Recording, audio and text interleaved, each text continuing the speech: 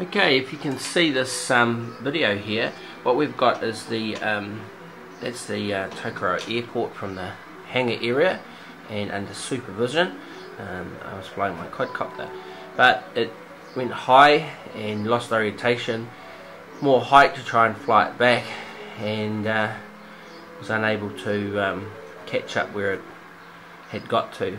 So my last sighting was here. It was a tree in the direct line, and so what happened was I drew a circle. I spent 20 hours searching for this, 6 hours on the ground, and then at night when I slept I came up with this grid pattern.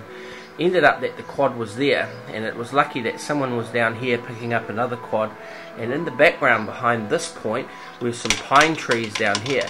So the tree I'd seen from my vantage point over here was different from the vantage point there, and that was the only reason. So I started on this side, and the second run through, about 1% into the search, I found it, and it was parked there. If I'd started from this side, would have taken ages to walk these lines to actually find the quadcopter.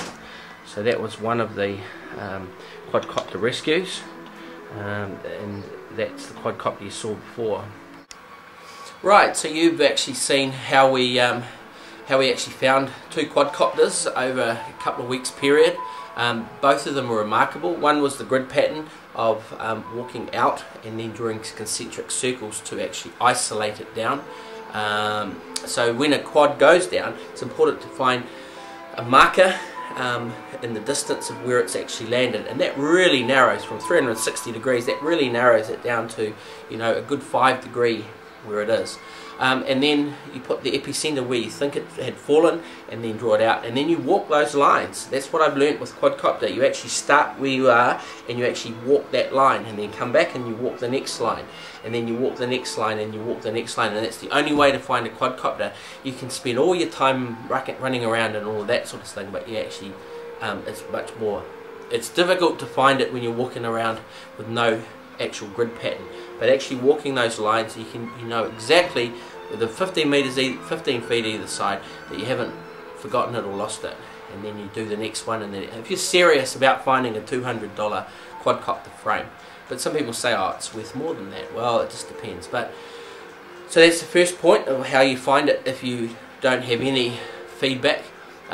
If you're lucky enough to have a signal, what we tried to do is take off, but one of the motors was caught in grass, so when it tried to take off, all that happened was the other two just, and it didn't give us any perspective of where we were.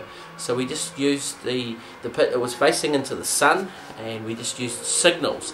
I talked to Bruce about it. If you turn the aerials down on your antennas and you walk when it's pointing directly at the quadcopter, it'll be the weakest signal. It's when you actually turn the antennas sideways you get the maximum signal, which then amplifies, and that's what you see a picture.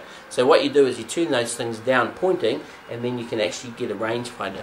We didn't use that method. We just used where it was strongest on the hills, and it happened to be in a little valley. It was on the top of a crest of a hill, and it just shone down this valley. Either side of that and on the road there was no sign of it. Just lucky we picked up the faint as we drove past.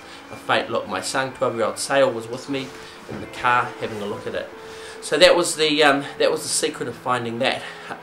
However, there's got to be a much better way.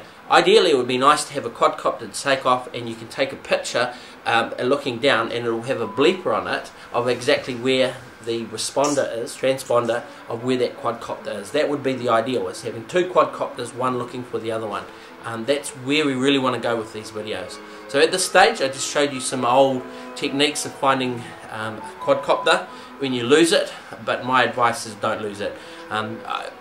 Later on in the day I just spent a lot of time just flying close proximity around my big toe, getting one of these just to come and just touch my shoe. And that was what I spent the most of the day, a couple of batteries worth of charge on doing that, rather than the good big flying around. But I also did some flight as well on FPV. Anyway, I look forward to the next video. See you soon, and subscribe, and also make a comment. Your comments are really important, and I will get back to answering them.